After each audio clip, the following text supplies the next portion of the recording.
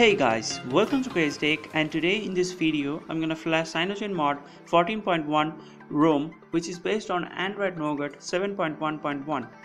Guys, do notice this is an experimental video, so I recommend you that do not try this. I'm not gonna explain everything in this video because you know what I'm doing here. If you have any questions, do let me know in the comment section below. I'm gonna fast forward this video to save your valuable time. Keep watching this video to know about the major bugs of this ROM. So I'm going to flash CM 14.1 ROM zip and gapps file for Android 7.1.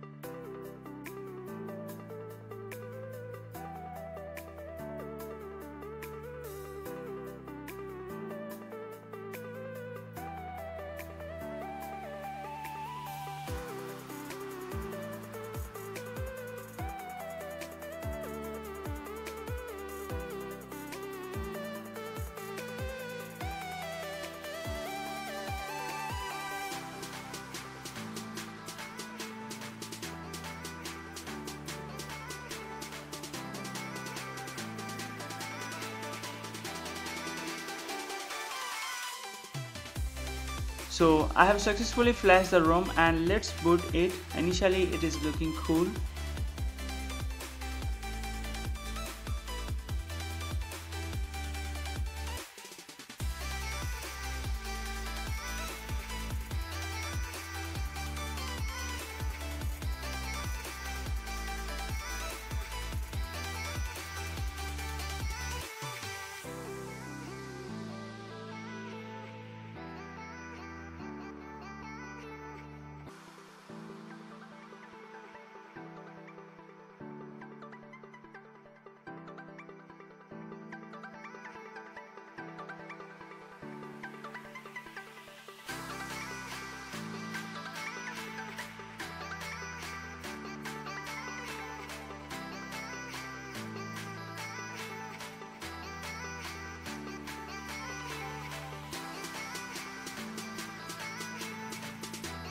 And let's check if the audio and video recording works or not, because previous Nougat version had same problem.